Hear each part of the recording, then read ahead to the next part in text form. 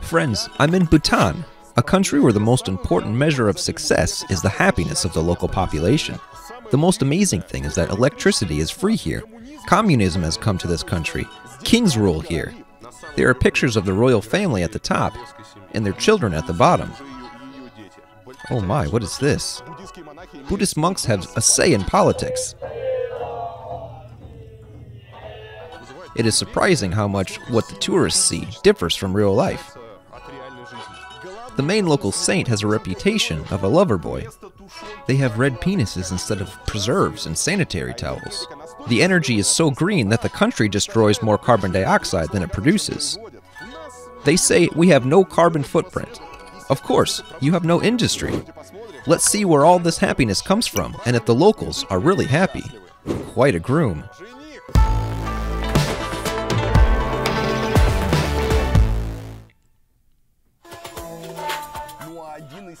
One of the symbols of Bhutan is the golden Buddha. It's actually made of bronze, but it is gold-plated at the top. It's called Buddha Dordenma, or a strike of diamond lightning. It is 2,500 meters above the sea level, and inside there are 125,000 little Buddha statues. It's a Buddhist Russian doll. All golden, very beautiful. Oh, they have flowers in pots. Everything is looking good. Closed. Well, okay. Bhutan was a closed country for foreigners for a long time. It opened only in 1974, and it was almost impossible to come to Bhutan independently, just until recently. All tours here were run by special guides, who were given a special license by the state. In addition, there used to be a minimum travel cost for which a tourist could enter the country. After the coronavirus pandemic, this requirement was dropped, but they increased the deposit required to stay in Bhutan to $200 per night. If you want to come, you have to pay. When you apply for a visa, each night costs $200. This is not taking into account hotels, guides, car rentals, and everything else. You have to pay $200 a night, and that seems to me to be the most expensive visa out there. I came here for 3 nights, and my visa says 3 nights only, and that visa cost me $600. Plus, there's an additional tax. The tax is considered an environmental tax, and it goes toward the local nature. But Bhutan residence restricts not only tourism, but also contacts with the outside world. Bhutan only joined the UN in 1971, and doesn't yet have diplomatic relations with most countries in the world, including Russia. However, it does have diplomatic relations with, for example, Tajikistan, Armenia, Eswatini, and Fiji. Bhutan has embassies in only 6 countries in the world, and in Bhutan itself there are only embassies of the neighboring India and Bangladesh, and for some reason, Kuwait as well. Moreover, Bhutan isn't easy to get into. There is only 1 international airport in the country. According to data in 2010, there were only 8 pilots in the world authorized to fly to Bhutan, all because landing is extremely difficult. The plane has to literally glide between the mountain peaks, flying between the mountains, and it's really amazing. It circles a few times in front of those mountains to land at the airport. There is only 1 local airline. Nobody else flies here. Only Bhutanese pilots can handle the difficult flying conditions. Well, now I've arrived in Bhutan and have seen the Buddha. I can start showing you around. Of course, let's start with the airport.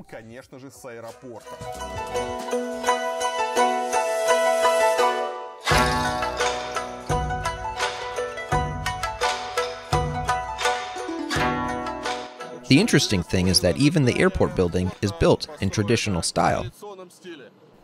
Traditional decorations everywhere. Windows, banisters, pillars, canopies. It says it was opened in 2015.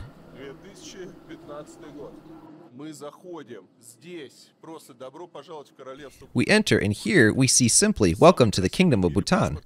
This is the most beautiful passport control in the world. I don't know if I can film here. This is what the baggage claim area looks like. It's not just a belt with some simple ads, and mind you, there are almost no ads here.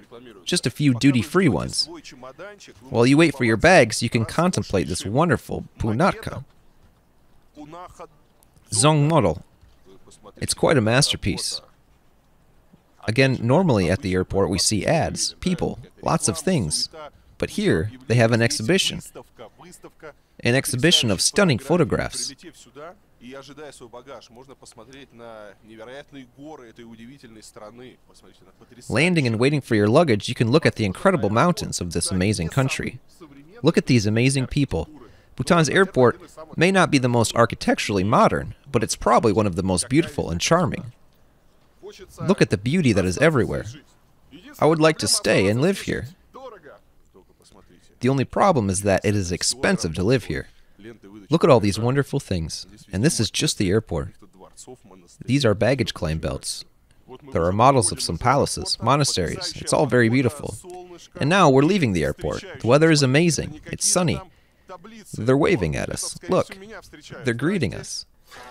Oh, he's probably waiting for me. Hello.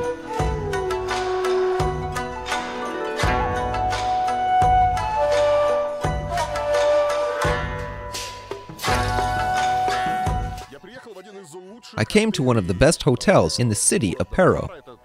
It's the city where the international airport is located, and this hotel is recognized by National Geographic as the best traditional style hotel. And it's time to talk about how hotels work here. Hotels are basically divided into two categories.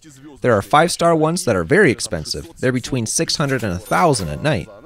And yes, everything is beautiful. You can see why this hotel costs $1,000 a night. The second category of hotels costs $50 to $70. Well, maximum $100 a night. They are, well, quite simple hotels. They aren't in such nice places. There's no garden, there's no lobby area, no restaurants. Well, they ain't that bad. You can live there. I live in one of them. Not the one behind me, no, I just came here to look. I live in the one for $100. No, actually, $70. So here's the biggest mystery. I go to a 5-star hotel here to see how people live, how people who stay in hotels like that live. They come here by helicopter because there's a helipad. And you know what? They're all empty. All the 5-star hotels are empty. There are, at most, 1 or 2 people in this huge hotel. There are no guests at all here now, even though it's considered a good tourist season. It's 9 o'clock in the morning. I came here for breakfast, and the breakfast is totally empty. They're cooking something special for me now. And of course, it's a big surprise. They have unbelievable hotel rates. $1,000 a night. There are no people here. They impose absolutely savage restrictions on visiting the country. I mean, to come here, you have to have a lot of money. Just the visa itself is $200. Then you have to hire a guide with a car and a driver. I mean, you can't just hire a guide. You also need a car. At the same time, the guide and the driver must be different people. It's forbidden for the guide to be the driver. You have to take a driver, a guide, a car. That's at least $350 more. So in total, if you come for a week, you'll spend about $2,000 per person. Only very rich tourists can come here. A lot of people are scared because of the prices.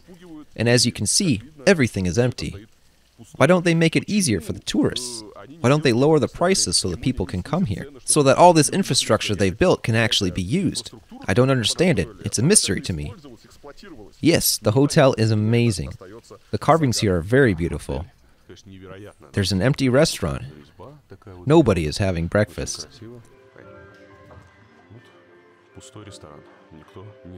It's closed. They're still renovating it because there's no people here. The lobby is totally empty, but the hotel looks amazing. Look at the atrium. All these columns. It's all carved on wood and painted over.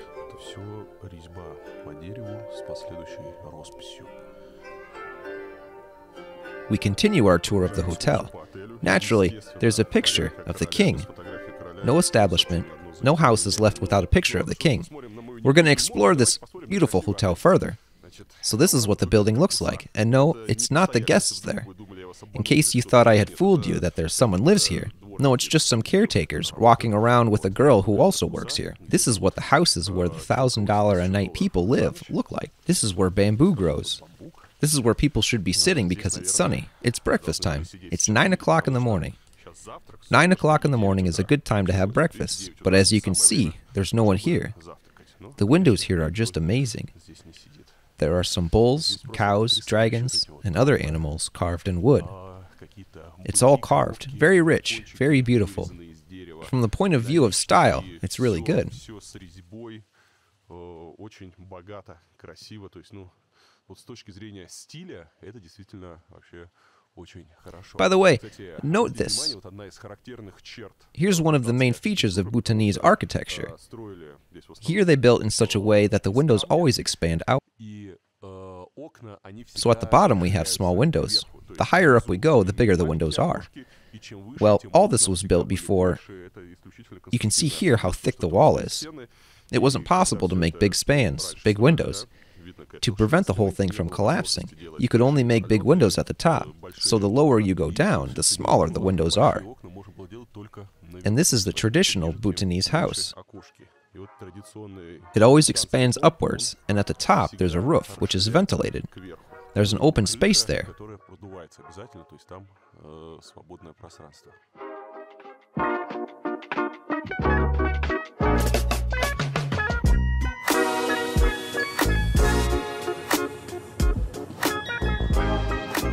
Here's a local restaurant. There are children playing.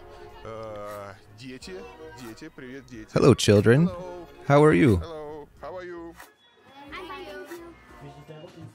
It's vegetable. So here, like in Thimphu Paro, you can directly talk to them. Most of our youth can. Is that meat? Can we get that one? Okay.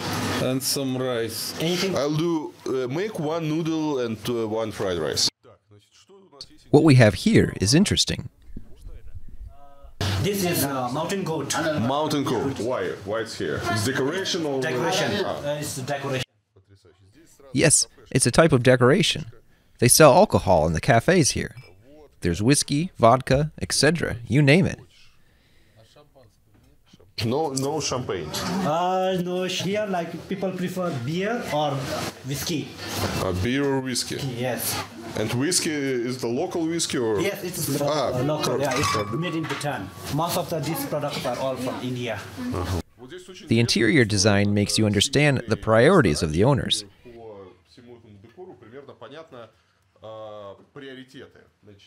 Here's the picture of the royal family. The king, the queen, and the future king. The little prince. Is that the royal family as well? Yes, that's the old king.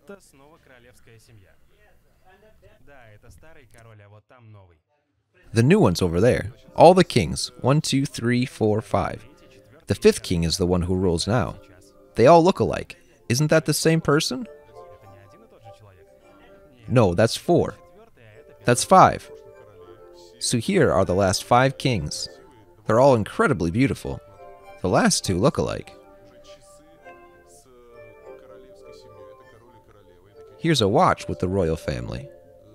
This is the king and queen, so young, so beautiful, straight out of a Hollywood movie. And this is the family photo? Yes, this is their family. It's the family that owns this cafe. So the pictures of the royal family are up here, and their children are lower. Oh my, what's this? It's the fur of a wild animal, a wild cat. There are lots of them here.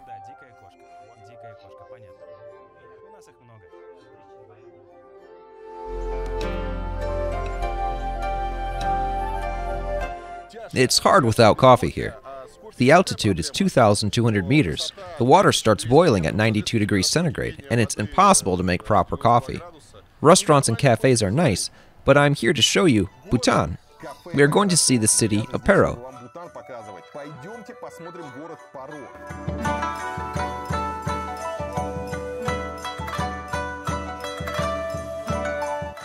Here you can see this 2-story house.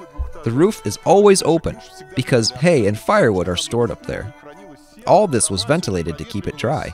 And still today, when we look at some traditional house, we see a building, 2-story, sloping, and crooked, with a raised roof and a ventilated space.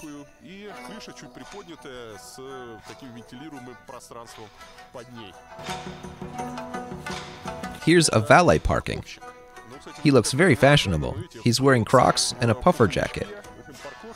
The valet has style. Well, things have changed a bit. When I was in Bhutan 10 years ago, it was the most illiterate who worked as valets. That is, a special job was created so that the people who knew how to do absolutely nothing would have at least a chance to earn a living. Now apparently the situation has changed and parking is now regulated by some trendy Bhutanese hipsters. Here we see a myriad of souvenir shops. Again, note that all the houses, absolutely all of them, are built in this Bhutanese national style.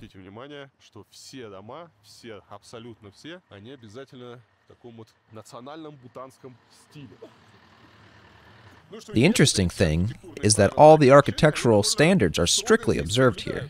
That is, not even on your own plot of land can you build a house that does not conform to the general style. This is controlled, and as they say, they can even demolish your house if it is not decorated enough, or if it is different in any way.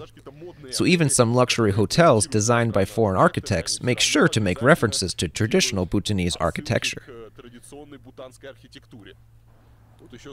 One more valet parking. And here, my friends, is Bhutan's main car. The Mahendra Bolero is a pickup, and there are different versions of them. There are 4-door ones and 2-door ones. They're made in India, and it's probably the most popular Bhutanese car right now. They are, of course, unbelievably ugly, but they're cheap. And since India is the main supplier of all Bhutanese products, they also buy cars from Indians. It's that simple. Bolero pickup, cheap and simple.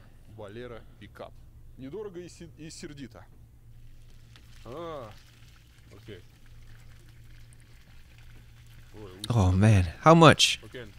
400. And right here, there's fried cauliflower, peppers. It's a good business. There's an interesting story about cigarettes. It's that cigarettes used to be banned in Bhutan.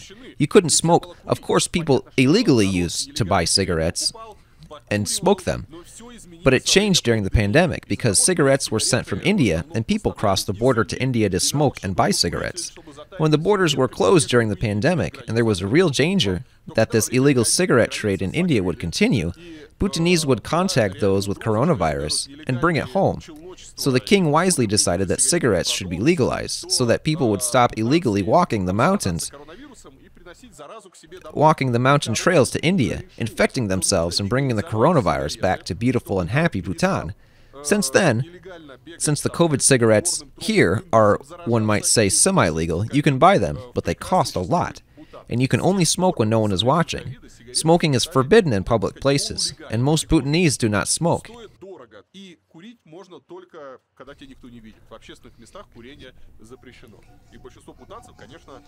And here you see again a pickup, a supermarket. Well, let's go to the supermarket and see what they have. Supermarket. Oh, there's even wine from Australia. Made in Malaysia. Most of the products are from Malaysia or India. Made in Malaysia. Yes, this is made in India. And this is made of India. Well, almost all the products are imported because nothing is produced in Bhutan. Everything here is written in Russian. Russia, Krasnodar region. Wow, this coffee was made in Russia, in Krasnodar, and it was exported to Belarus. From Belarus, this coffee somehow made its way to Bhutan. It's an incredible journey. Amazing how Russian coffee ended up in the shops in Bhutan. This is from India too. So most of the stuff is Indian, but somehow they also have Russian coffee here.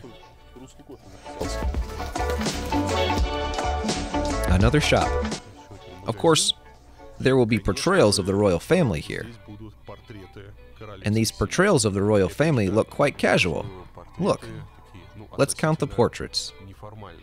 1, 2, 3, 4. This one's big. And there's the 5th one over there. Look at how the main street looks, all in the traditional national style. All these roofs, these windows, everything's painted. When you look from afar, it's clear that there's a mess with some signs. But if we go around the corner, this is where the devastation begins. It's a mess. This is what the wiring looks like. And this is what the houses that are not on the main street look like. It smells like a toilet. And here, they're building something new.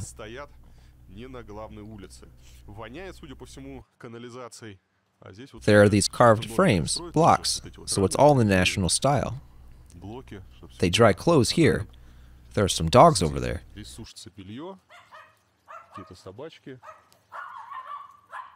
I get an impression that here in Bhutan, they pay a lot of attention to the publicity of the country. I mean, some Ministry of Public Relations, publicity and promotion of Bhutan works better than anywhere else. If you read publicity leaflets, listen to the news, you really think that this is the happiest, most wonderful, greenest country. But in reality, behind all these beautiful words and publicity brochures, there is real life. Bhutan is actually very poor and poorly cared for. It's a country with poorly developed infrastructure, where there is a completely different world for tourists, with luxurious five-star hotels costing $1,000 a night, with restaurants, helicopters, and visas that cost $200 a day, and then there's the life of ordinary people.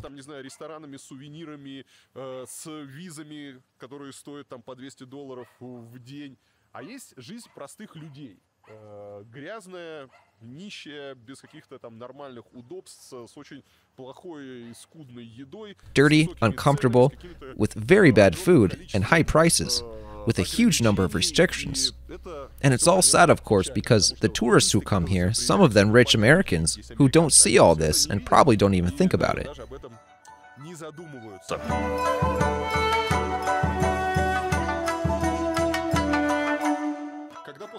When after COVID in Bhutan, they imposed a tourist tax of $200 per night, which, by the way, is the highest tourist tax in the world. The tourism officials here said that they had thought long and hard, revised their tourism policy, and that the money should go to increase the level of services for tourists. And that money should be spent on landscaping, cleaning, and maintaining the ecology of the country.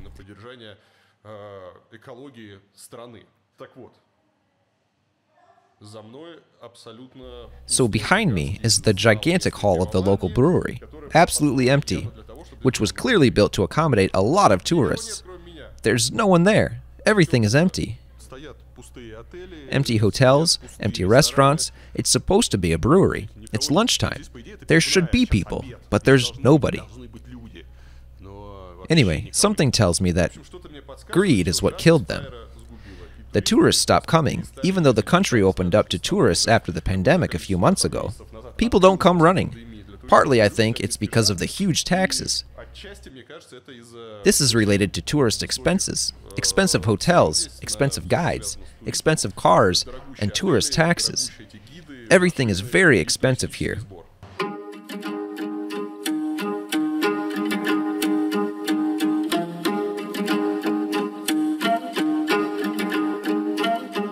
We have come to the market. Let's see what they have here. The market is certainly beautiful. You might even think at first that it's made to please tourists.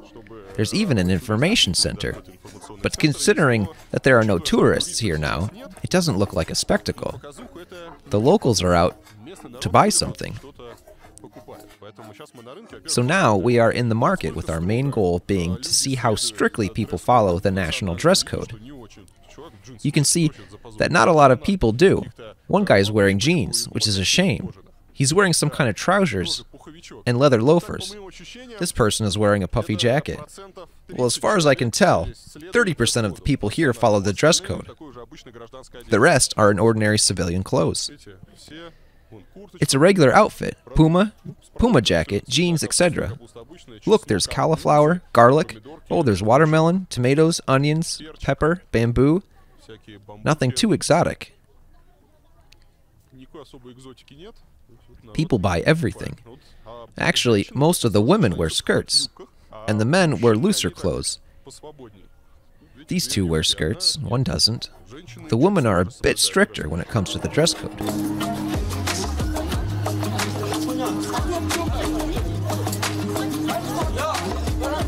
And here are the meat market stalls. What they sell here is cheese. It's yak cheese. That's right, yak cheese. It's dried, smoked cheese. Wow.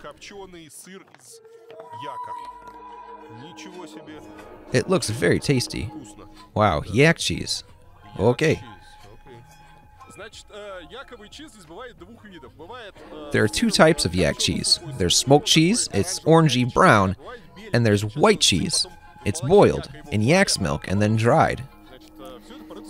It's in really hard form. It is literally like a stone. You can't cut it. You can't do anything. You can suck on it all day long and it will eventually soften. Then in addition to dried cheese, there's dried fish, dried peppers. I don't understand what they do with the fish afterwards. Then they sell a variety of cereals. Everything is from India. You can see on the bags it says that everything comes from India. Red rice, white rice, some other vegetables, some beans. What is interesting is the people are very different. I mean, the people who come to work in the market from the villages, most of them are wearing traditional clothes, both men and women. You can see that they come from the village, and the people who live in the city, they are more progressive. They don't mind. Here you can see a couple in traditional clothes. And here's a guy in fake Louis Vuitton. And here's a guy, jeans and loafers. And here are some grannies, also in traditional dress. And next to them are a young woman and a boy, dressed in European style. And here there are also modern-looking young people, and not so modern, and not so young people. And here is the local fast food. Let's see what they have here. Noodles with meat, rice with egg, and meat, noodles with tofu. That's it. This is the market. I didn't find Bhutan a clean country at all. Even when they try to organize sorted waste collection, it's still rubbish. Pardon the pun. This is the first time I've seen an attempt to make separate waste collection bins. The interesting thing is that there's a bin for plastic, for bottles, and for paper. I have a question. There is one bin for plastic and one for bottles. What happens to the plastic bottles? The plastic goes there, all the bottles go there in this bin. And the glass bottles? Here. Then the recycling plant will sort them.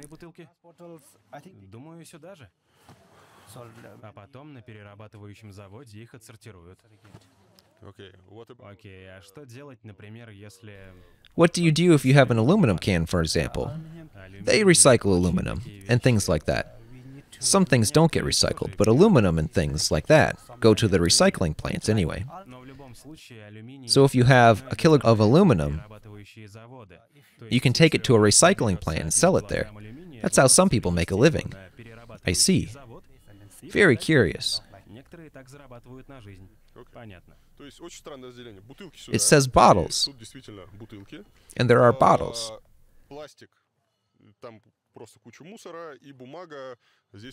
In plastic, there's a lot of different rubbish, and in paper, there's some more rubbish. No one really cares. Now wait a minute. If you start sorting rubbish, of course, you shouldn't do like they do here. You should first give people a very simple choice. When there is a rubbish reform, the first thing people have to do is to start separating recyclable waste from non-recyclable waste. Usually that's plastic, metal, and paper. Everything that can be recycled should be thrown in one bin, and everything that is not recyclable should be thrown in the other. And then little by little, year after year, introduce more and more different bins.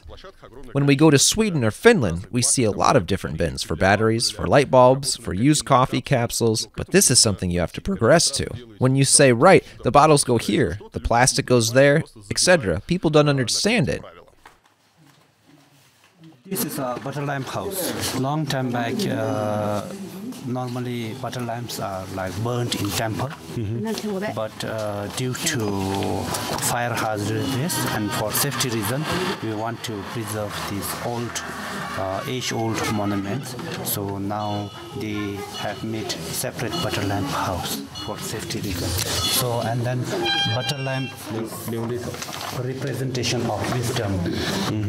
So darkness is kind of ignorance. So the light clears the darkness. So butter lamp clears the darkness. So even if you are ignorant and then if you have wisdom, then your ignorance is cleared by your wisdom. Similarly, it's kind of representation. Okay, enough with the rubbish and the shops. Let's go see the fortress. The ones in red are the monks. The guard, the policeman, doesn't wear a national costume. I don't understand why the police here don't wear national costumes. They're checking the tickets.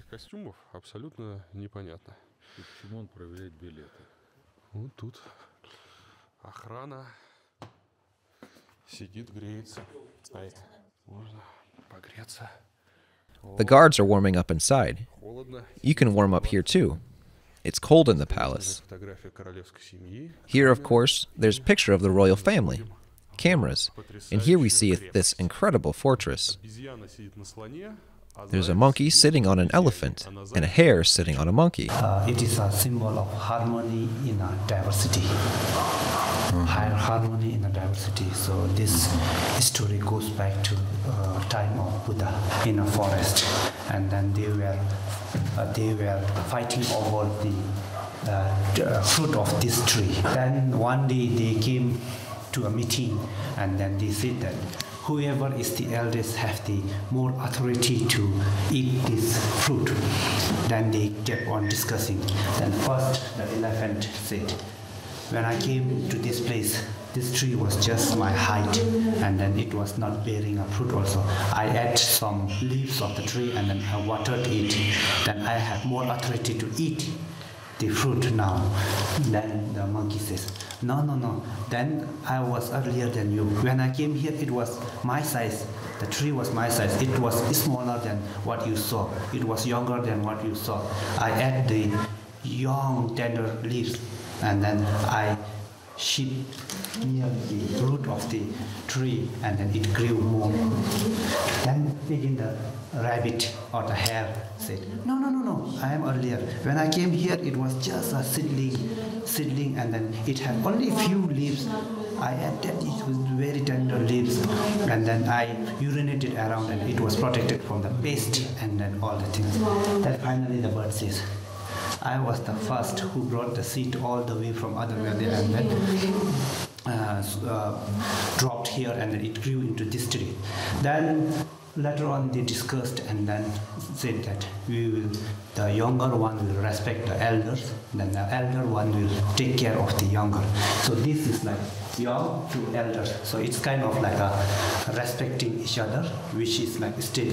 And then with their unity, now they can reach the fruits, and then they can take care of the tree. So that is harmony in a diversity. So they are from different. They are different animals, but they live in harmony. So normally they are placed in such kind of places, because as soon as the people see, it's the blessing from the sight. So this is also same like central tower, and then we have monastic community or monastic body of the Paro district, central district. This side, these are all rooms for like monk body, and then that side we have some offices, and then this is the central tower where there are a lot of temples inside. And then this is the place in 90s or 80s, one famous Italian director shot a movie known as Little Buddha. Was like made here.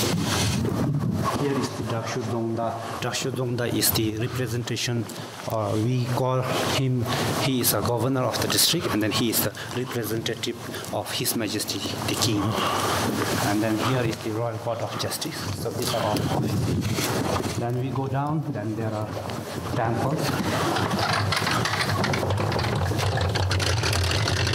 Now, because of safety reasons, I mentioned that the fortress was burned down in 2013. So now our peoples are careful. So now they bring the butter lamp house outside. So, как тот сгорел? Что-то сгорело.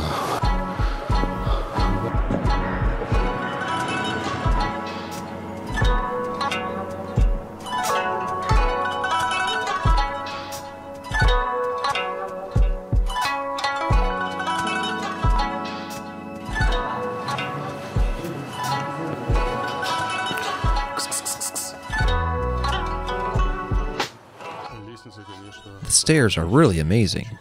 It has very steep steps. They are inclined. You have to hold on tight if you go down.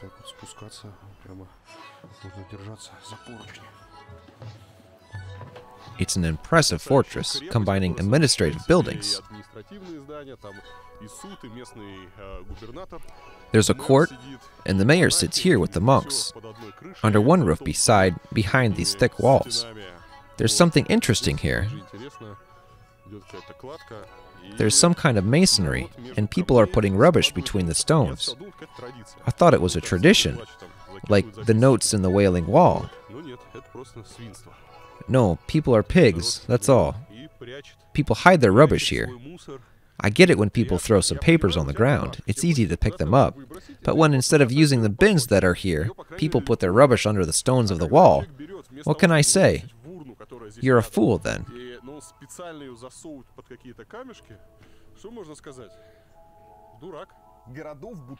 There are not many cities in Bhutan, so even in Paro, there's a residence of the king. It's like a second capital city. It's the temporary residence of the king. If he's visiting, he stays in the residence here. Well, now that we've seen the king's residence, we can go on. From Paro, we'll go to Thimphu, the capital of Bhutan since 1955. And before that, we'll stop at one of my favorite places to eat. Note how Bhutan post office looks. It's like almost every building in the country. It has natural motifs everywhere, cornices, decorations, and paintings. This is the entrance to the post office. It gives the impression that it's the entrance to paradise. And of course, the most frequent image is one of the royal family, the king, the queen, and their baby.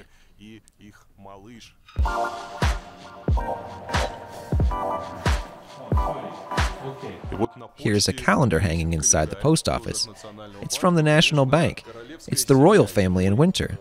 It's so beautiful. They sell postcards, as always, with pictures of the king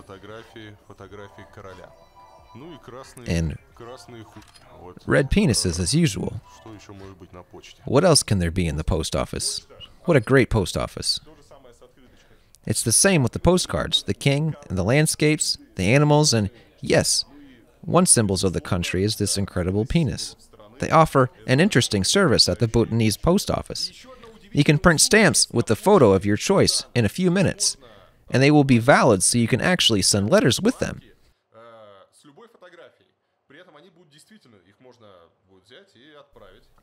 Look, I've printed myself on a real stamp that you can stick on a letter, on a postcard, and send it. And it'll arrive, probably. What we see in the postcards, now let's see what they're made of. We are here at a traditional pepper making factory, and then traditional pepper is made from a tree or plant known as Daphne, and then they make it from the Daphne plant. Here is the soaking area, and then up there is like boil it to make it into pulp, so we can go inside.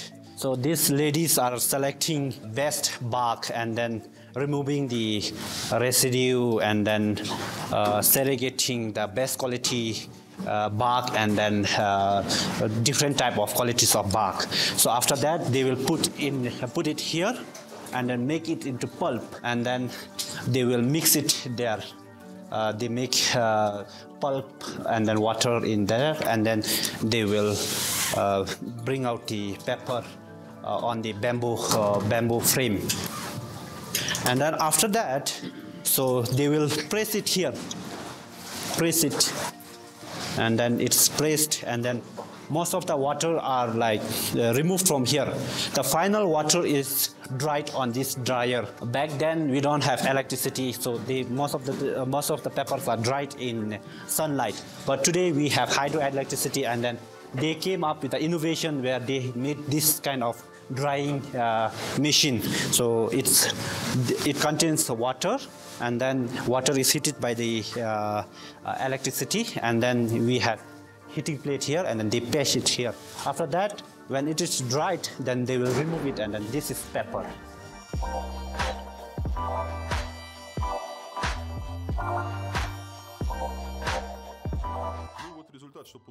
This is the handmade paper to use as canvas for the paintings, to make books, notepads, and postcards.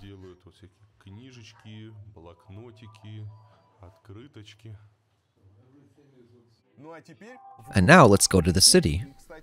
By the way, Thimphu is one of the smallest capitals in the world. It's unbelievable that in such a small city with so few cars, so few people, there are just 10,000 people here. They can't manage and sort out the traffic. They park as if they don't know how to park. Everything's slow. It's very strange. On the main street, they sell all this Chinese stuff. It looks like that. Of course, the only funny thing is that you pass one side or the other, and the destruction starts. People don't live well here. This is still the city center. This is the central square. The nice thing is that even in modern buildings, as you can see, there are murals, cornices, and columns everywhere. And there is impressive traditional local architecture everywhere. The crossing is perfectly quiet, but you can't cross properly. They've made fences and the crossing is elongated, so we have to go this way, around, and somehow cross the street. He thought we were going to go that way. Of course, we won't. There's an old Toyota, a gift from the people of Japan. The Japanese, by the way, very often give things to different countries. They always mark it with the Japanese flag. Everywhere there will be an indication that it is a gift from the people of Japan. Here, in such a nice booth, and a traffic officer regulating something. This is the main street. The Bhutanese say that they're very proud of ecology, that everything is so green, wonderful, clean, and fresh. But even in the city center, there are some landfills. I don't understand why they're here. I don't think it should be like this. Well, judge for yourselves. Here's Central Street, and someone's taking out their rubbish. Here we go a little bit further away, and we see that everything is piled up with boxes. I don't know. It's not nice. Again, there are signs everywhere that you can't litter. I mean, no defecating, no pooping, no weeing in the corners. It's all forbidden. Let's keep our city clean. Here people don't pee on the street corners, but they are littering. I don't think it's right. Cities, my friends, should be clean. And you can see posters like this. Let's live without plastic. No plastic in our beautiful Bhutan. This is what a taxi parking looks like. Since working as a taxi driver involves wearing the national dress, the taxi drivers are very well groomed. The main vehicle here, it's a Suzuki. Taxis must have yellow roofs. Here's the backyard of the central street. The miracles are coming to an end. The Bhutanese miracle ends. This is where you can see the hairstyles they like to do here.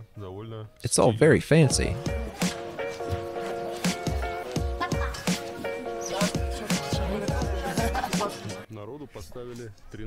They put in exercise machines and made a children's playground.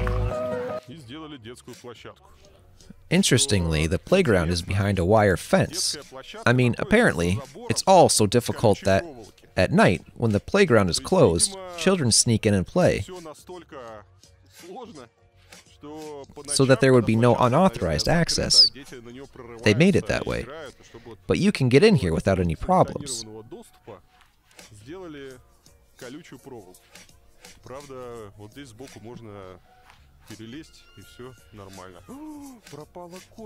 Oh, there's a missing cat. Oh no. Here the children play, and there's a picture of the royal family over there. By the way, the children don't wear national costumes. Well, almost nobody here does. Only some parents, if before the rules on costumes were strict. Now, only some categories of workers have to wear national costume. Guides, taxi drivers, all those who are connected with ministries, and so on. Well, you also have to wear it to come visit some state institutions.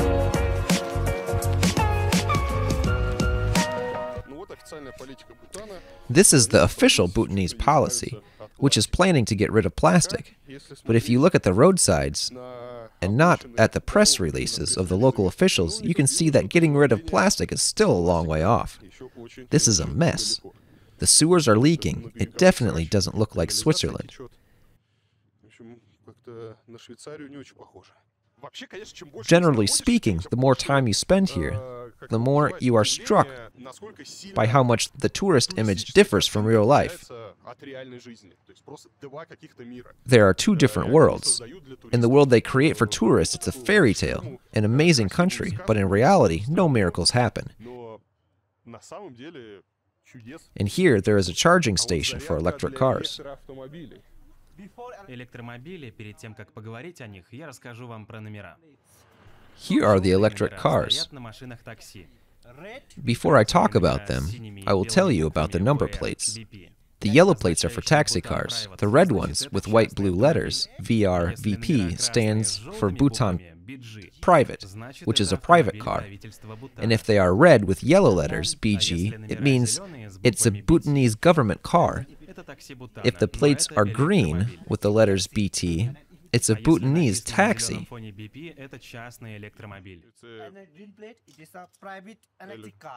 But it's an electric car, so if it says BP in green, it's a private electric guitar.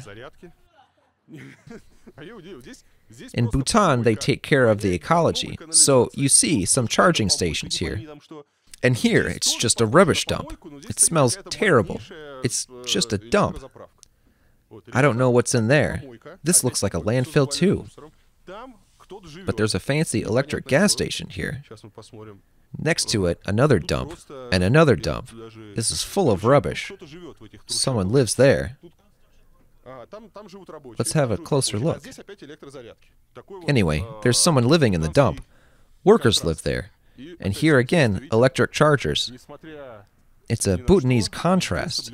And again, it's interesting. No matter what, you have to respect the traditional style to make it look beautiful. The most surprising thing is that the electricity is free. I mean, if you have an electric car, you can charge it up for free and drive for free. It's a miracle. Everything for the people. Communism has come to this one country. I'm a bit disappointed with the capital, because in some ways I expected more order. In terms of pedestrian infrastructure, it's just a mess. Look, there are some exits, passages, there are no pedestrian crossings. I don't know, there's a lot to work on.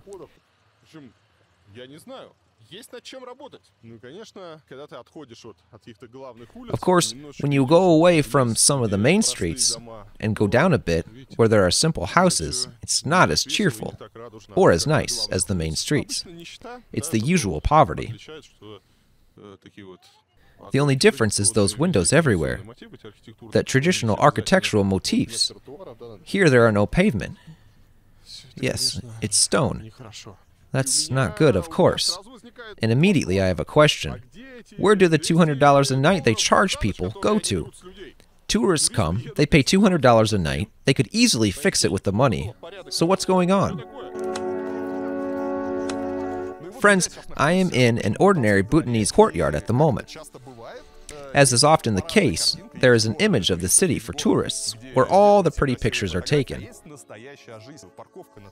And there is real life parking on the pavements, broken streets, filthy children, some old grannies sitting by the entrance. There is rubbish everywhere, and of course plastic. Everything is dirty, and nobody cares. They talk so much about ecology, about being the cleanliest and most wonderful country in the world. Maybe it's true about the quality of the air, but there is work to be done. Bhutan's Ministry of Housing and Public Utilities clearly does a bad job. It seems that all the energy goes into work of the Ministry of Happiness. Yes, there is such a thing in Bhutan. Bhutan is the last Buddhist kingdom in the world, so it's still ruled by kings. Yes, a king who had unlimited power, limited it himself, introduced many democratic reforms, and then left the throne voluntarily. Many presidents should learn from such a king. But Jigme Sinji Wanchikis's achievements did not stop there. He was the one that came up with the concept of gross national happiness, of which all the country's policies are now based. The king contrasted Bhutan's happiness index with the gross domestic product, GDP, which is usually used to measure a country's economic success. Bhutan believes that happiness is more important than wealth and cannot be measured only in material terms. There is also a special commission that monitors the happiness of the Bhutanese. It's called the Ministry of Happiness. It holds meetings in this very building. It's worth noting here that the Ministry of Happiness is very beautiful. First of all, in the courtyard they have some trousers, t-shirts, and some clothes drying. It's all very cozy. They park right next to the stairs. There's a courtyard like this, there's bamboo, some old covered scooters, a dog kennel, but the dog is gone. It has gone somewhere. My Bhutanese guide was a bit embarrassed. He said, "Are you sure you want to see what our National Happiness Commission looks like?"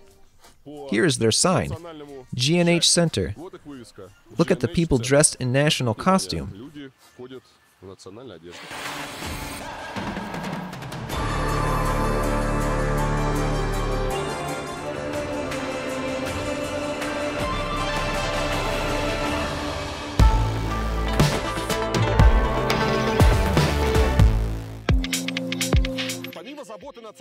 Besides caring about national happiness, the fourth king did a lot of good.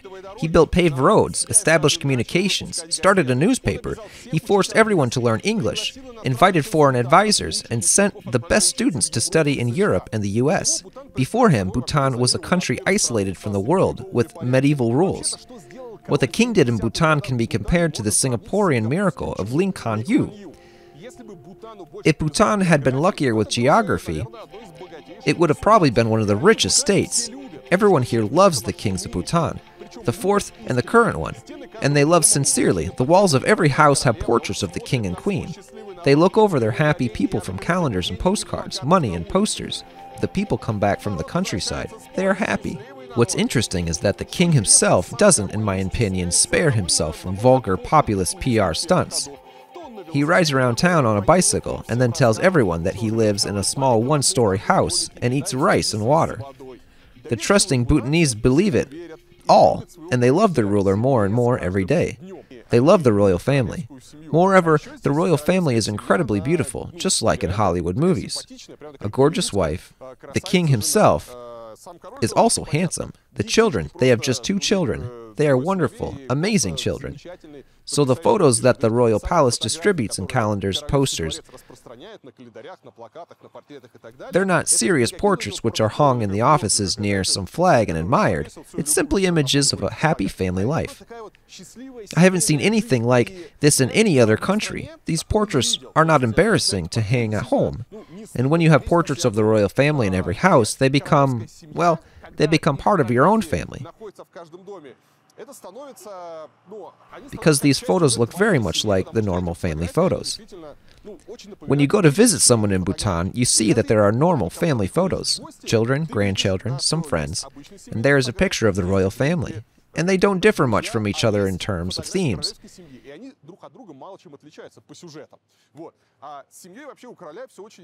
And the king's family is very interesting, because the fourth king was a naughty boy. The fourth king of Bhutan had 4 wives, and here you could probably feel sorry for him. Poor guy. 4 mothers-in-laws, 4 wives.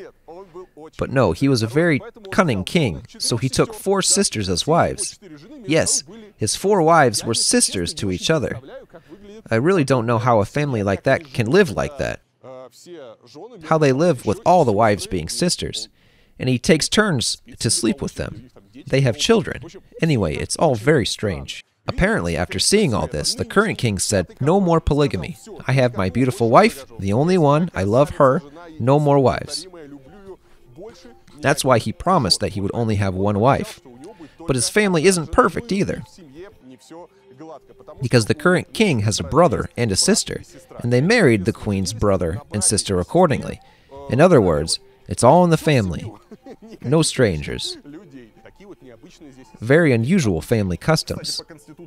By the way, according to the Bhutanese constitution, the king can only rule until the age of 60. This rule was introduced by the 4th king of the country, and the people objected to this decision. But the king said that although he was in favor of democracy, in this case, he wouldn't listen to the people, and limited an age of the rulers. And there are more surprising traditions in Bhutan. So the full moon is 15. Yes, it's 15. So it goes to the end, and then again, 1, 2, 10, 15. Well, I'm going to try to explain what I just heard. The guy's laughing because he himself doesn't understand what's going on. First of all, you have 30 days in the lunar calendar. On the 10th, 15th, and 30th, it's illegal to sell meat. On the 15th, it's a full moon. Nobody knows what happens on the 10th day. Probably preparations of some sort. And the 30th is the new moon. Yes, so this only applies to raw meat. You can sell dried meat. You can sell dried meat, but not fresh. Then there's first month and the fourth month, when you can't do any meat business at all. You can't import, you can't sell locally. Basically, the whole meat business goes on hiatus. If you think that's it, it's not. You can't drink on Tuesdays. Why can't you? Nobody knows. What's he saying? So people can take a break. Tuesdays are Prohibition Tuesdays. No bars, no shops. You can't get alcohol anywhere.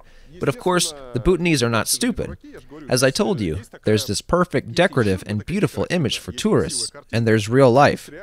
So on paper, nobody drinks on Tuesdays, but in real life, they serve cognac instead of tea. It's okay, everybody drinks. That's how our people cope with local laws. They're just like us.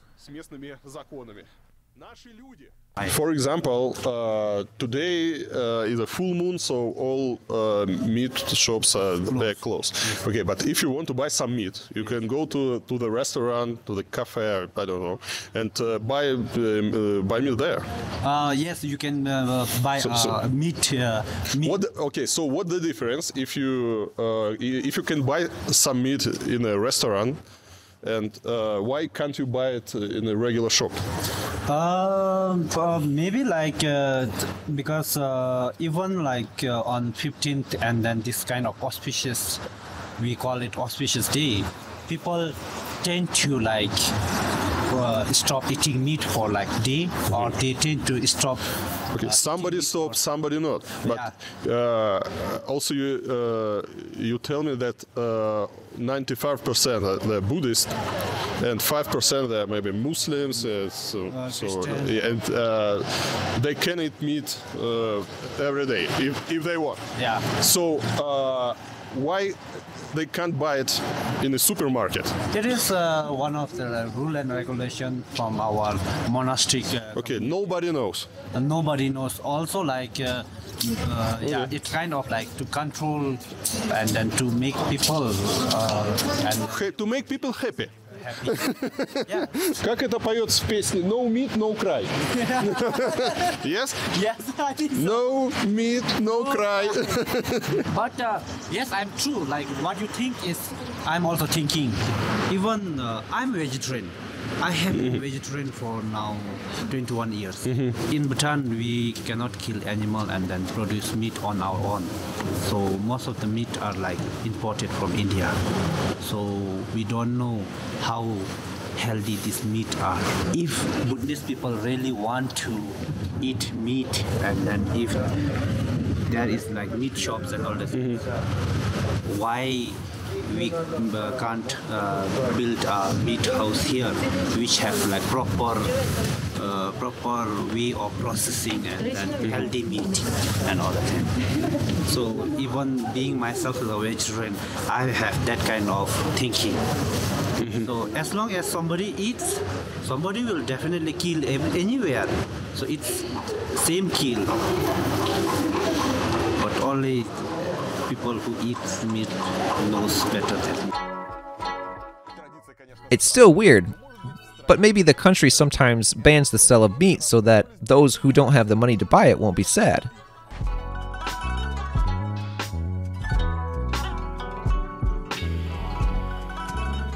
Well, in the meantime, I've arrived in Punakha. This is the ancient capital of Bhutan, and this fortress is called Punakha Dzong. This is where Jigkhenpo, the country's leading Buddhist monk, like a patriarch, lives in the winter.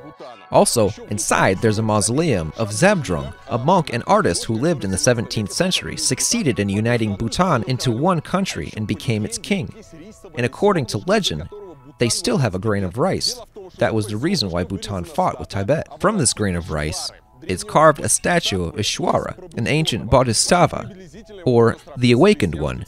It can be roughly compared to a Christian saint or even an apostle. This rice statue was kept in Tibet But then a monk whose name I won't even attempt to pronounce stole it and took it back to Bhutan. In a short war, the Bhutanese defended the grain, and it's now preserved in one of the towers of this fortress. However, visitors are not allowed to enter the hall more than once a year, so we will not be able to get in there.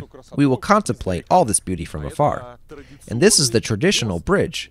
We go to this fortress palace by the traditional Bhutanese bridge. It's beautiful. Right, we should buy some tickets. Also, the bridges, as Bhutan is a mountainous country, and there are many rivers, ravines, and cliffs, it was necessary to build bridges. There are two types of bridges here. There are ordinary bridges, where two ropes are pulled and people walk on planks like mountain goats, and there are beautiful and stronger bridges, such as cantilever bridges, where there is a tower on each side. From each tower, two decks start and meet in the middle. These bridges have a roof. The roofs were built over the bridge to make them last longer, because it protected them from the rainfall, and because of that, they didn't have to be repaired so often. This bridge is a work of art. There are many bridges like this one still standing. Most of them have been extensively remade, but again, everything is done in the traditional Bhutanese style. It is very beautiful. There is a wonderful part here. The fence of this bridge, it's carved in wood with paintings over it. Even on the new modern reinforced concrete bridges, the Bhutanese still make some traditional fences. Wow, there's a huge number of fish under the bridge. And here, there's a guy giving treats to feed the fish. And the fish already realize where they're going to be fed.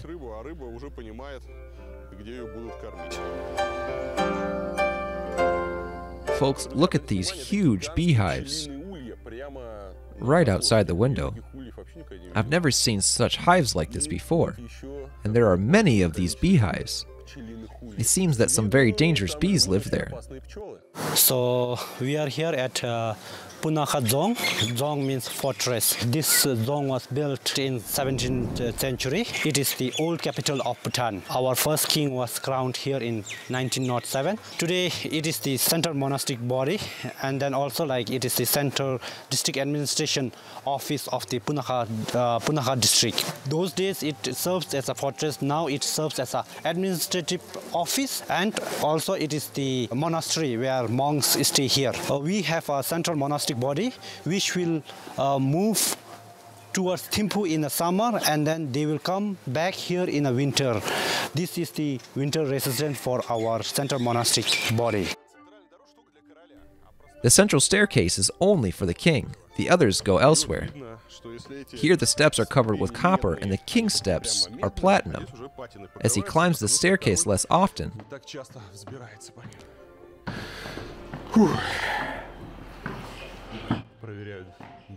they're checking our admission tickets.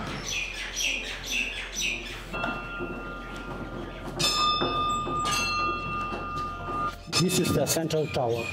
So this is the highest building in the fortress. So this is first courtyard.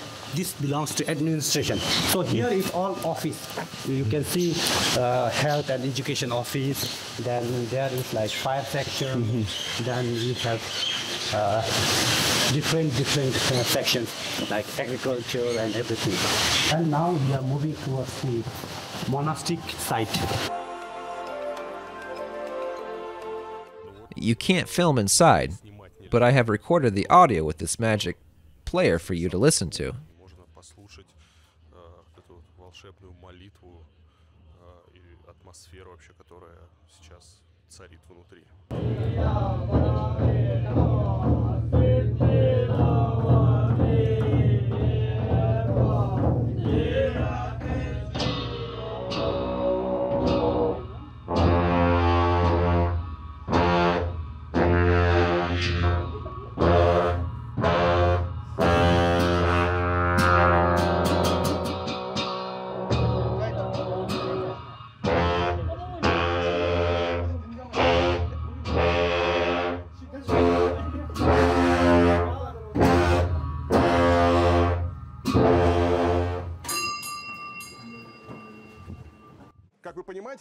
Of course, no national happiness is possible without a healthy attitude towards sex. In Bhutan, there is no problem with this. There might even be too much. There's a real cult in the country. Penises are painted on houses, figures hang from ceilings, and are even considered a symbol of happiness, prosperity, and fertility. No wonder one of Bhutan's main heroes is Drupka Kunli, a lustful Buddhist monk. He is called the Saint of 5,000 women. Supposedly, this is the number of women the monk has managed to make happy during his lifetime, assuming he had a sex life for 40 years. For each feat, he'd have to change partners every 3 days. Well, and the main feat of this saint was that he literally killed a local demoness by having sex with her too hard. The monk died in the 16th century, but his memory lives on. For example, in this Chimi Lakang temple, among other things, there is a staff with which Drupka came to Bhutan from Tibet to preach Buddhism. The tip of the staff, of course, is also shaped like a penis. People come for these penises. Here you can sanctify wooden penises to hang at home. You can also get hit on the forehead with the 25-centimeter lingam. For a blessing, of course. So if you write penis on a fence in Bhutan, it's not vandalism, but a manifestation of religious sentiments and piety. Well, as for all of this, it's actually quite an art in a good way, because here, penises have eyes, teeth, wings, feet. I mean, there are all kinds of penises that people draw here, and about the 25-centimeter metal penis, there are actually monks that go around and slap you on the forehead with it. That's how they bless you, for all kinds of feats. They also come here to choose the name of their child. It's also quite an interesting procedure. The parents come to the monk with a set of cards. There are all kinds of different names, and the monk picks a card at random. That's what their child will be called.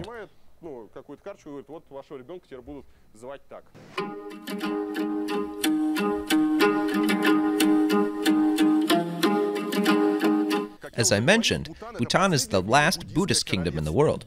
Here, Buddhism influences everything from the concept of natural happiness to attitudes toward nature. The Constitution guarantees the Buddhist freedom of faith, and you can get up to 3 years in jail for forcing a change of faith. But Buddhism is recognized as Bhutan's cultural heritage and is protected by law. The absolute majority of the population professes Tibetan Buddhism, which was in the country from 2nd century AD. It was recognized as the country's official religion as early as the 7th century. Since then, Bhutan has lived largely according to Buddhist principles, and the preservation of traditions is part of Bhutanese policy, not only in religion, but also in architecture. The main unit of Bhutanese architecture is the dzong, a building with massive walls and towers that combines the functions of fortress, monastery, university, and government center. The dzongs are built by the Bhutanese under the direction of the Lama, or the Buddhist master. The rules for the construction of dzongs, as well as other buildings, are written down in the Driglam Namza, the set of rules of behavior and etiquette. And in 1988, a royal decree was issued requiring all buildings to have multicolored wooden facades, arched windows, and a multi-pitched roof. Traditional Bhutanese houses are built with frame walls, and the space between the wooden panels is filled and tamped with soil, and swastikas and penises are drawn on the walls as symbols of the sun and fertility. However, they say that now the construction sites have started to hire guest workers, making it difficult to enforce the rules. Driglam Namza also regulates dress codes.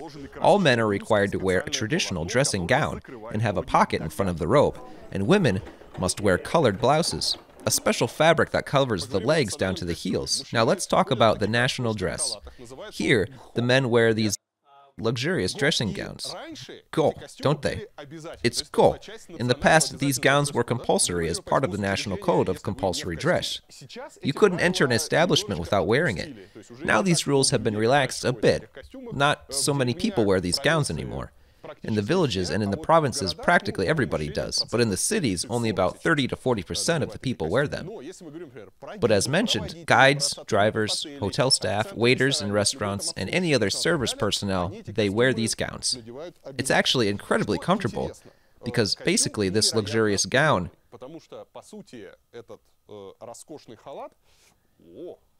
Ooh, I've lost a lot of weight.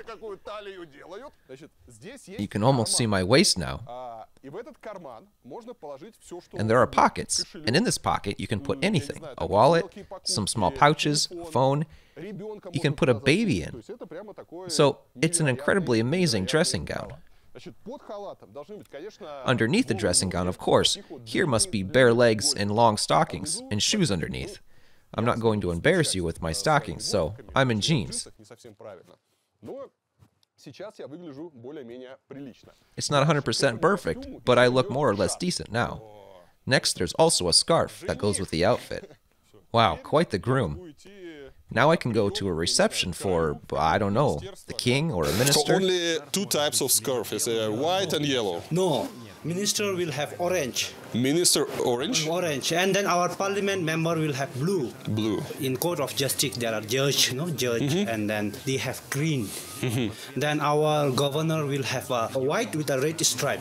So there are, and then there are different, like with fringes is like for common people. Some have fringes, and then some have white but no fringes. That is for like some secretary and all that things. So there are, it shows the ranking in this. It makes it easy to understand who is in front of you. You have to look at the scarf. I, being an ordinary person, have the white one with fringes, or whatever it's called. Well, it's for ordinary people.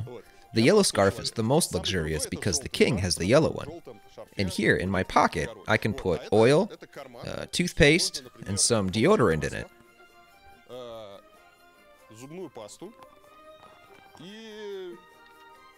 And that's it.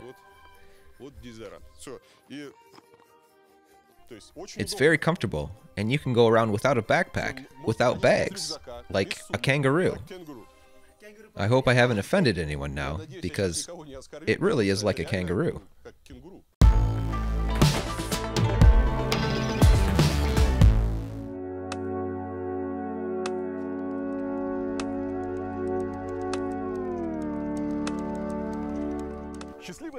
Happy life in Bhutan is according to ancestral traditions, and so is death. When someone dies in Bhutan, their family goes to an astrologer, who tells them what to do. According to the rules, they have to make sure that 108 poles with white flags are put up. Obviously, this rule is not very strict, but people try to follow the tradition. So, on the flags are written prayers that the wind will carry to the four sides. The astrologer looks at the date of birth, the date of death, studies the life of the deceased, and tells the relatives where it is best to place these poles. The body itself is burnt, and the ashes are mixed with the white clay and made into 108 small pillars, which are then fired and painted. Sometimes the astrologer may ask for more or less pillars to be made. It all depends on the birth and death numbers. A note with the name of the deceased is placed at the base of each pillar. They are placed in a shelter so that they do not erode in the rain. They are everywhere, along roadsides, in temples, in caves, under rocks and trees, and so on. Here we are seeing somebody hoisting prayer flag. So I just inquired them, and then they are hoisting prayer flag for some deceased one. So in Buddhism, we believe in the transfer of consciousness, like we only change our body.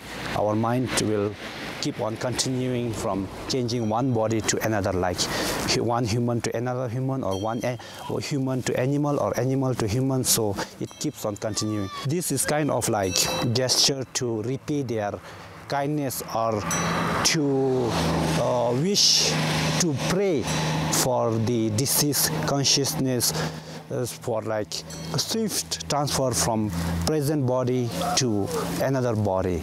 So it's kind of like accumulating merit. This is the hoisting of prayer flag. Make flags, and then? Yes, then they will put wherever there is a secluded places. For example, here there are a lot of Buddhist monuments like stupa and then prayer wheels. So this is a good place to hoist prayer flag. They can put it where they want, or somebody tells them? They can put it wherever they want, but there are some restricted places, like they cannot put near the power lines, where there is a naked power lines, and then they can put it on the mountains, they can put it near the rivers, they can put it near such kind of Buddhist monuments. So they choose place by themselves. Yes, but sometimes like the places are chosen by the people living. Sometimes like places are chosen by those who passed away. Like we have to consult an astrologer or somebody who knows astrology. So there are particular days. There are some days we cannot hoist the prayer flag. There are some days we can hoist the prayer flag. But today is a good day to hoist prayer flag. So first they will prepare everything. Then after they hoist the prayer flag, then he will perform the cleansing ceremony.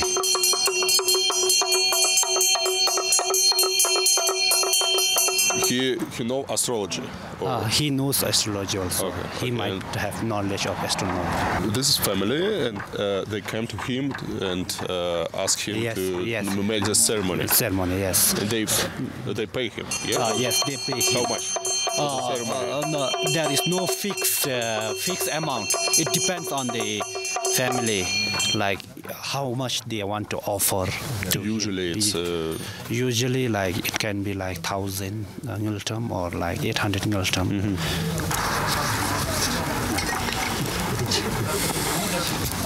Actually, I asked them, and then this is kind of like anniversary. So somebody passed away. So somebody passed away 2 years back. So this is the 3 years anniversary. This is like remembrance of somebody this who passed away. Traditions and traditions, but Bhutan also likes modern trends, like ecology, especially since it's on the list of things that determine Bhutan's national happiness. Bhutan is probably the greenest country in the world. Back in 2005, Bhutan declared that it will be carbon neutral, or it will not produce more carbon dioxide than it destroys. Yes, while the world talks about carbon neutrality as a bright future, in which global warming will be stopped, Bhutan has long since achieved this goal, and it's even ahead of schedule. Bhutan is now not just carbon neutral, it's carbon negative. The country's energy is based on hydroelectric power plants on mountain rivers, and they have so much electricity from the rivers that they even sell it to neighboring India.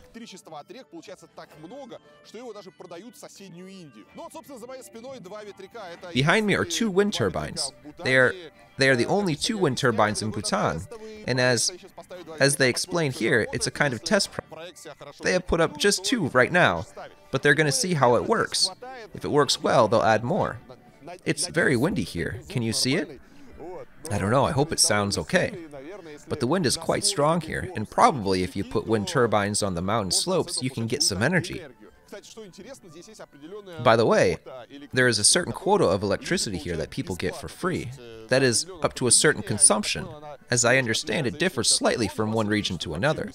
Generally, the electricity is free, but if you are very posh and consume a lot, then you have to pay for it. But even so, electricity here is very cheap, both for ordinary people and companies.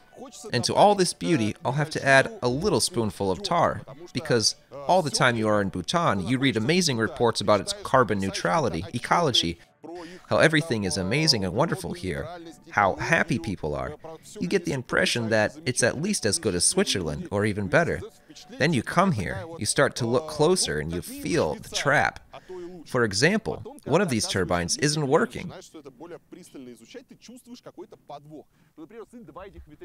There are leaks everywhere. Cables are down to the ground. The road leading to these turbines is destroyed. The gates are rusted. It's like that everywhere. You read about the incredible ecology, but then you see plastic bottles, and you ask yourself a question. Can they position themselves as paradise on Earth? Can't they do something about rubbish like European countries do? It's like that with every indicator of success in Bhutan, and if you look closely. Here they say we have no carbon footprint. We have negative carbon footprint, but they don't have any industry. Everything comes from Indian factories. No, they built their hydroelectric plants. They generate a lot of power. They sell the excess power to India, and that's what they live off. It's all for show, for tourists. There's no industry here. The local factories are a medieval entertainment for tourists. They don't do anything serious. They buy everything off of others. It's clear that they do well with their carbon footprint, but if you come to an ordinary house, you will see that in an ordinary house there are most likely no amenities.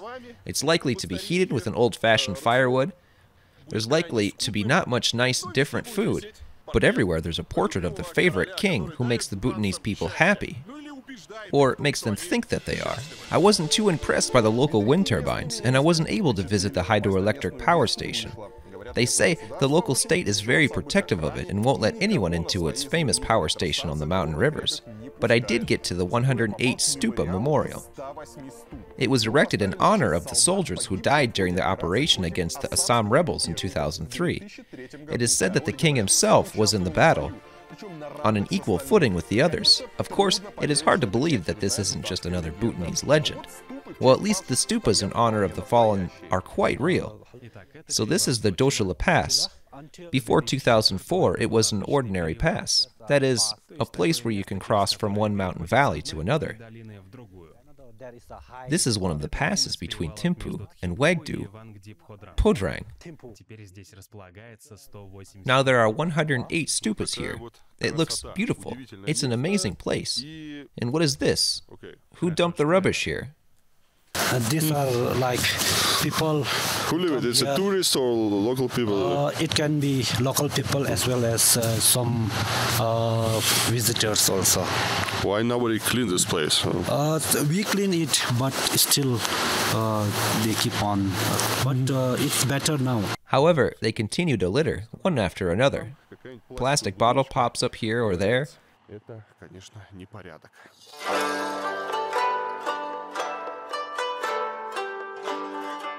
Well, you're probably tired of all these Bhutanese myths and legends, so I'm going to show you the real Bhutan as the locals see it.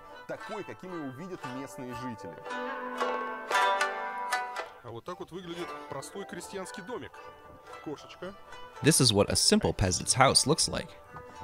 There's a kitten. Here they have a little shop where they sell soft drinks, Coke, oil. It's a simple little shop. By the way, there's a lucky horseshoe.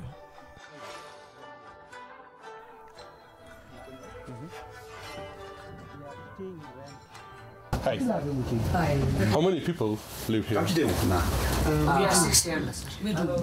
And all of you is one family? Two families. So you live in this room? Yes. 6 of you? It's a house made of plywood.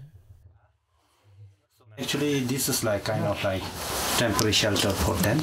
They are all from south, like southern district. It is known as Chukha. What does it do here in Paro? Here to do work.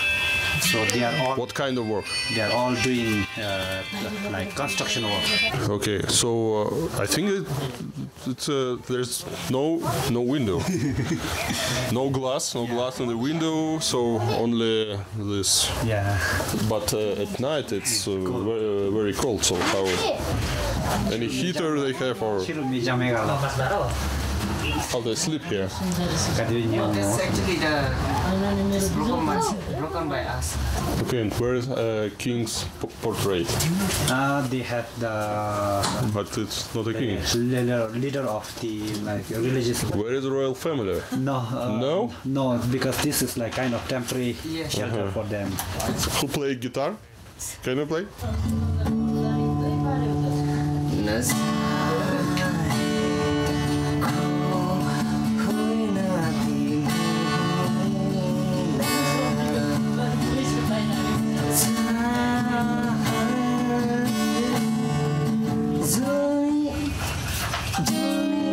Okay, thank you.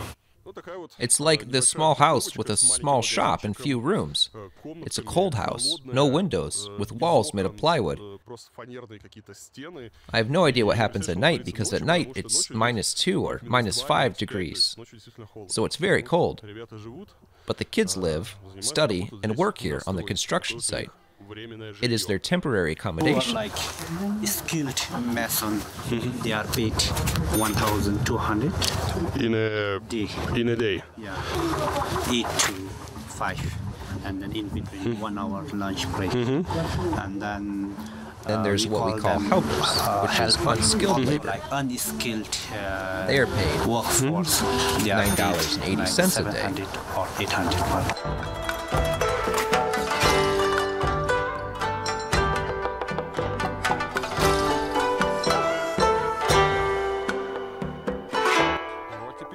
Now let's see what a real farm looks like.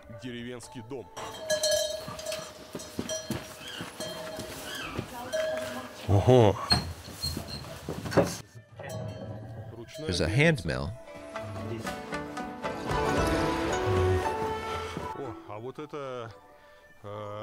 They make the whole ladder out of one log. In this case, there are several logs. The staircase is quite steep. There are 2 posts on the sides, like handrails, because without them, you can't climb such a staircase. It's a rather strange solution. In my opinion, it's much easier to make a standard Russian ladder with separate steps.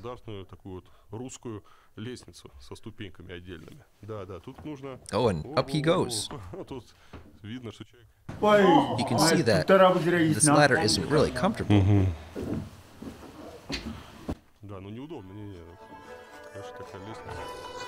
Okay. Here you always have to take off your shoes. Smaller one. There's a smaller staircase.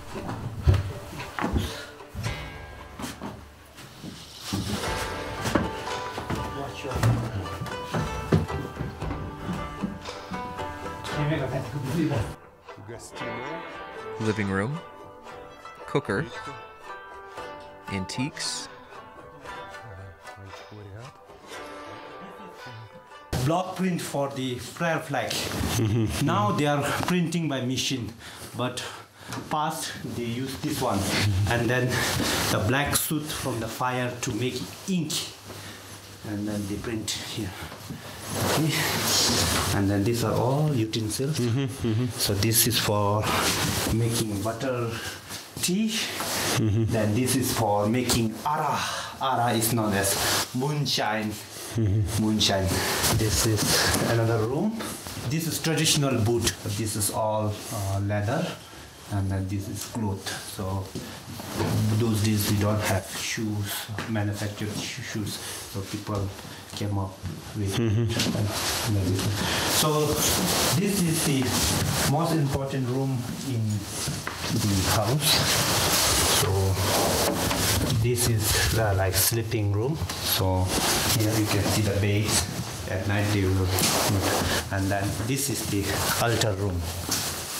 So we have, so here rituals and then prayers are done here, and then they do offerings in the morning, and then they collect it.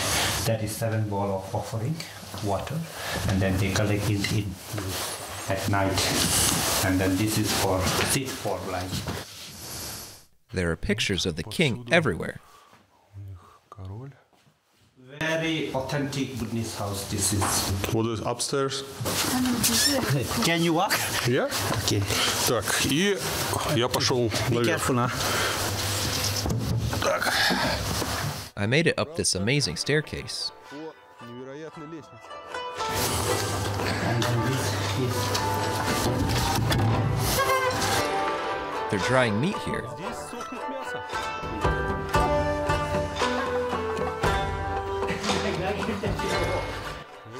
And this is what the attic looks like. Again, this is a very traditional Bhutanese attic. Here is the house itself, the roof, and between the roof and the living space, there's about another half floor. In our understanding, it would be an attic. Here, it's open, because in the attic they usually put hay, dry some meat, and so on. It has to be well ventilated. If we look at almost every house, we see that there is always a space between the roof and the upper floor. That is, even when they build some hotels or modern buildings, they still leave air between the roof and the building itself, because this is also part of Bhutanese architectural tradition. There are these fantastic pine beams. They are very thick.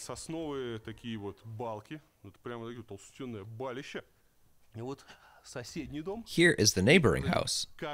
And in all the houses, it's more or less the same. The roof on the top, of that there's the attic, roof, attic, and it's interesting because some people use the ground floor for storage. They keep some kind of livestock there. We have this in Russia, everything is downstairs.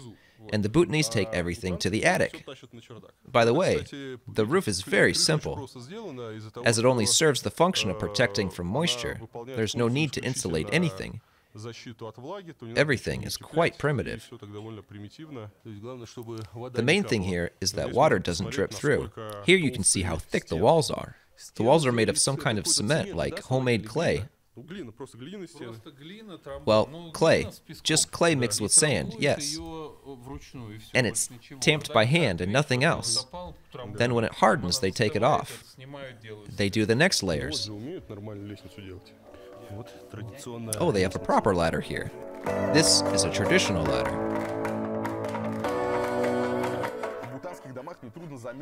In Bhutanese houses, it is cold. For warmth, there is a bathhouse, which is nothing like the Russian banya or Finnish sauna. Of course, I couldn't miss the opportunity to have a Bhutanese bath, so keep the kids away from the screens. It's going to be hot. And this is the Bhutanese bathhouse. They pick up a stone, they have to wash it, they put stones in the water. Here are the stones. You sit there and the steam comes out. It's like a hammam bath.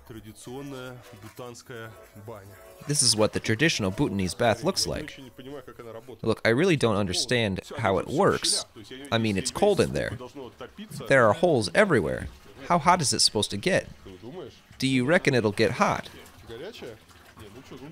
This is what a bathhouse looks like in Bhutan. It gets a bit hot. They throw stones in the water, and the main problem with these stones is, as with some drugs, you take to change your consciousness, is that the effect doesn't happen immediately. They put more and more stones in. They ask if it's okay.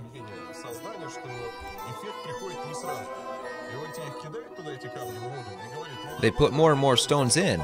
They ask if it's okay. You say it's fine, and then you realize that it's hard to sit down. It's just a hot bath. But if you don't have a hot bath, you can come to a Bhutanese bath. Look at the sky through the holes, at the cobwebs, and enjoy the warmth. Especially when it's relatively cool outside.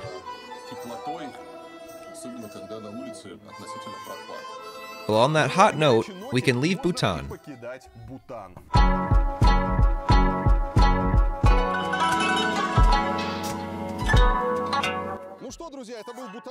Well guys, that was Bhutan. Such an amazing and closed country. I hope you had fun. Don't forget to like, subscribe, write a comment for the YouTube algorithms. They really like it. So as many people as possible will see the video. Also, don't forget to share this video on Reddit and send the link to your friends via WhatsApp. Goodbye.